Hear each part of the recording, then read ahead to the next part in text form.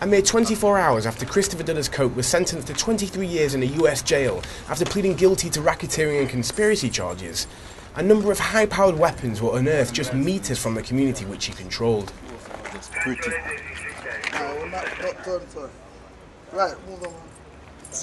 The weapons, two .50 calibre rifles and one M14 rifle, were found alongside 600 rounds of ammunition in an area known as Rasta City, which adjoins the Tivoli Gardens community.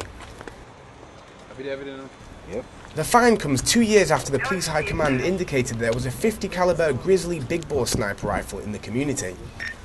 The Jamaica Constabulary Force say they are yet to make an arrest in connection with the find on Saturday, June 9, but said that the weapons were found during a 5-hour police operation.